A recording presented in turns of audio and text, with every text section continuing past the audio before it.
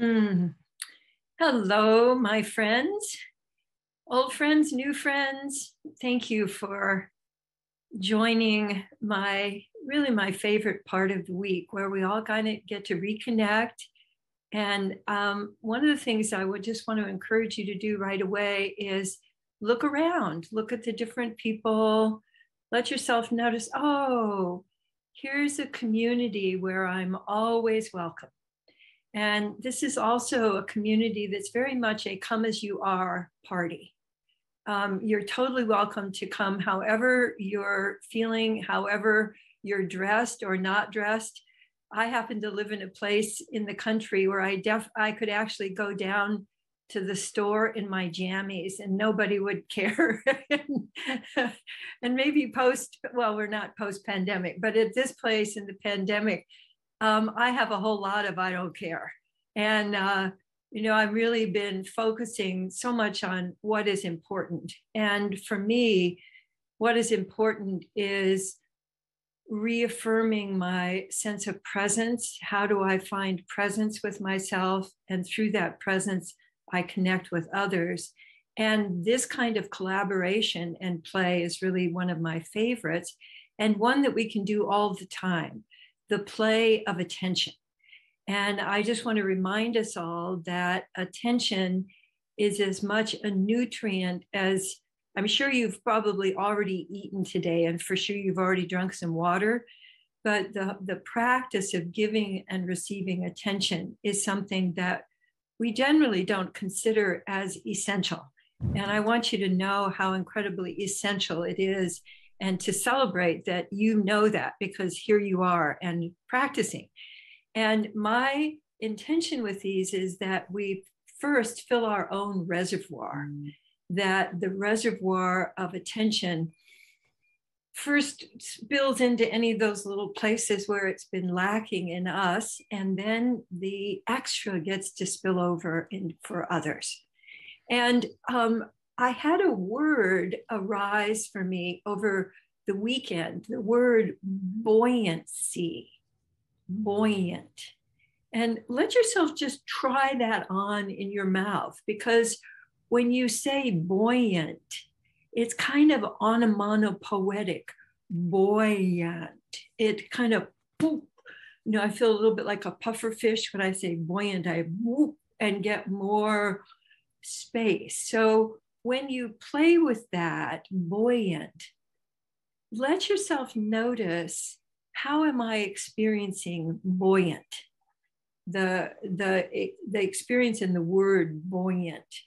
And as it was arising, I realized that after I broke my hip, which was 5 years ago now, which just seems amazing, I realized after a while that I had lost up.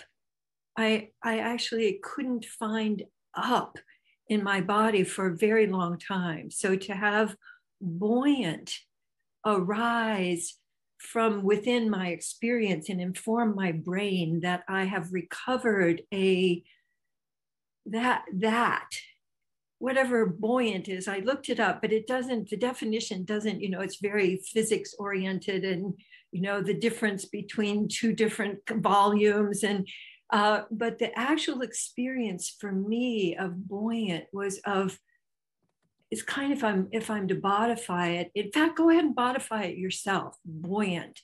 And for me, it's and it comes with more in-breath.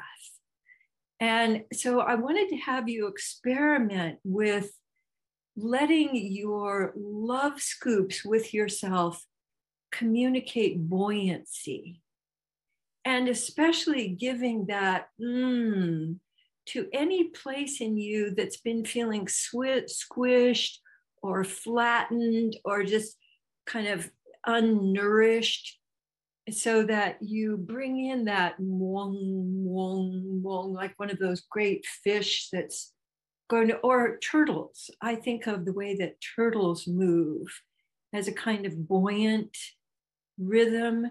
Let yourself give that kind of not only buoyant rhythm, but the content of buoyant to any places Like for me, it's right here in my back. I'm going to give some buoyancy to that place in my back. Ah, and letting yourself do that a few times. And landing, letting yourself land and seeing where in you is it calling to have more buoyancy. I was also giving some attention to my sacrum over the last 5 years, but especially this area right here. So find that area for you. You kind of have a little indentation there, and let yourself give some buoyant love scoops to that area in your back, because that's the area that all of your fear melters, your stepping into the world, it all comes from a feeling of the circulation of attention in this area. And I was realizing and feeling that I've just in the last few weeks, I've increased kind of the flow and the buoyancy in this area. And as I'm standing and as you're standing, notice if it changes at all. And see, Darlene's doing love scoops in this direction, which is great. What other directions? Because you could do love scoop, like the breaststroke and bring things in. So letting yourself experiment with different ways of drawing in and landing. And as I'm doing that, it's making me feel very happy and buoyant. It helps too that I sit on a chair that has its own buoyancy. It's very helpful. And then the other thing that occurred to me was the buoyancy of a balloon. And I wanted to invite you to imagine that you're tossing a balloon and notice how it changes the way that you use your body, the rhythm at which you touch, just that the lightness of your attention. Now, balloons are great because you can also smash them. That's really fun. But the whole idea of, and we use that in our game of tossing, but what was occurring to me is that so many people are feeling frayed, squished, flattened, that our attention going out into the world, if we have the kind of delicacy of a balloon, imagine letting your attention go out and land somewhere just in the space around you. And notice what it's like to give your light but buoyancy inviting attention out in the world. And then imagine that the universe is tossing a balloon back to you, and let that land in you. Let yourself play with it. You can also toss that balloon inside you to any places that are feeling or squishy or grumpy, or I'm not going to do that. And that kind of just lightness, I think, invites more spaciousness, more expansion. So letting the balloon, that lightness, toss inside you. You could toss it like that place in your lower back, any place. This is a good place in the back of your neck to toss. And then let your body respond to receiving that kind of boing, boing. And then letting your attention go back out and tossing the balloon way out there. And noticing that it may land, over in another state or around the world, but letting your attention go with that, just landing with someone that you're thinking of, or a community that you want to give that loving attention to. The circulation of attention is a continuous gift that we can give to ourselves and the people that we know and the people that we don't know.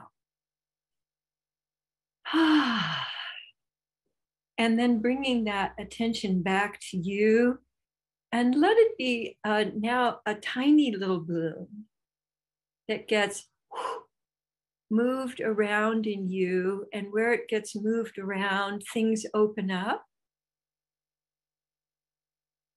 And then you can let it go out in the world and swirling and letting yourself notice where that wants to land. Like I'm thinking of a friend of mine who just had surgery, and I'm letting the balloon, I can imagine me being there with her, and I'm just letting the balloon and all of the lightness of that attention just land on her to give some expansion and loving presence.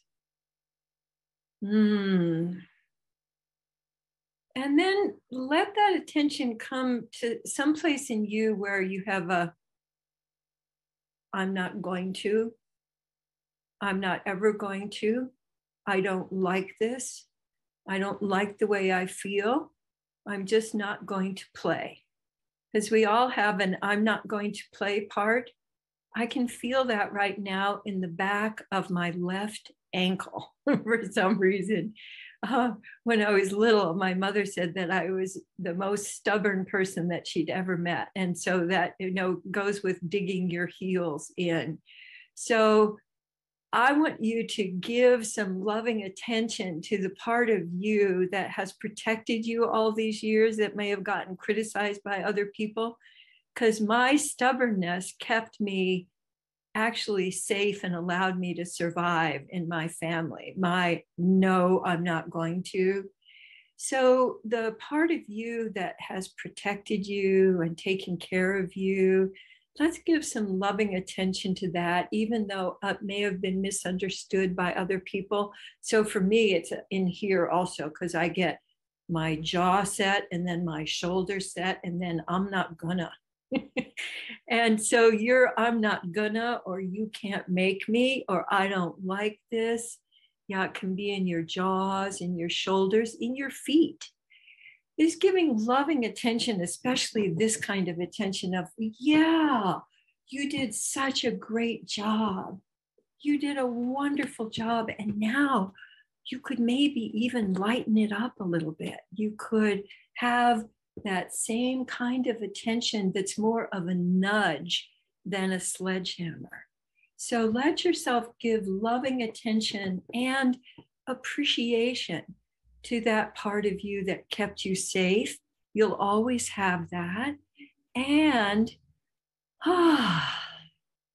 that love scoop, that thank you.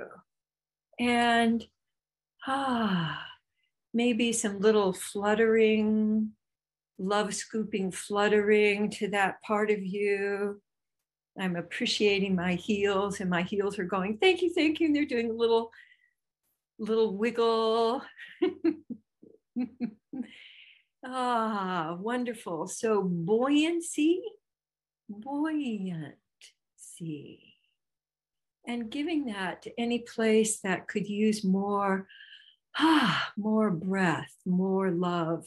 And as you do that for you, I'm imagining as you move around in the world, you're going to see and feel the opportunities to give that to others. And for me, that is my main mission when I'm out in the world, is I'm looking for where could my attention be of support to others, because I know I always come back to me. So when you do that, be sure that you come back to you and giving loving attention to you. And it's, I think, one of the biggest gifts that we can give to each other right now as we're riding the rapids, and as my friend Ron Kurtz used to say, when you're riding the rapids, the most important thing is to stay in the boat. So I want you to consider this meeting as your boat. And I'm so glad you're in the boat. And I welcome, if you fall out of the boat, let us know. We'll come get you with our intention and bring you back in again. So thank you so much for being here this morning, and have a wonderful week. And I'm going to take my leave now, and you're welcome to stay and continue tossing.